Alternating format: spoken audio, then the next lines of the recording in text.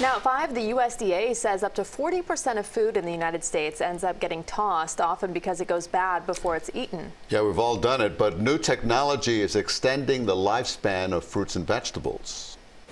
Inside this cardboard box are Hass avocados ready to be shipped to Northern California. Employees at Mission Produce in Oxnard have to move quickly because ripe avocados only have 2 to 4 days of freshness. But Patrick Cortez with Mission Produce says the new technology is changing that.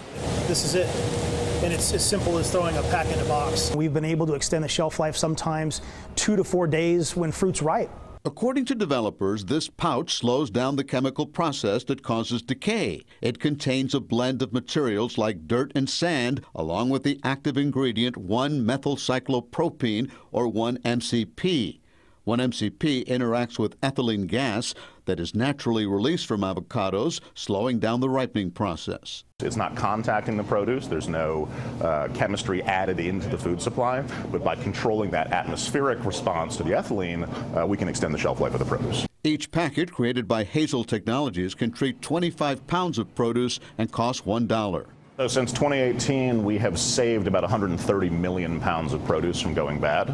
There are other produce preservation technologies in the works as well. A Peel scientist claims to cut food waste in half by spraying produce once with a formula made from fatty acids of natural peels, seeds, and skins.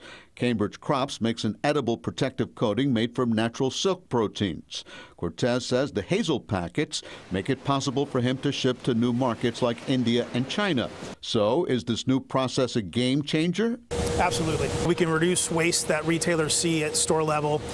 We can increase positive experiences that the consumer has with an avocado. And he says less food rot means he's saving money, and so are the grocery stores he ships to. Whether that leads to cheaper guacamole remains to be seen.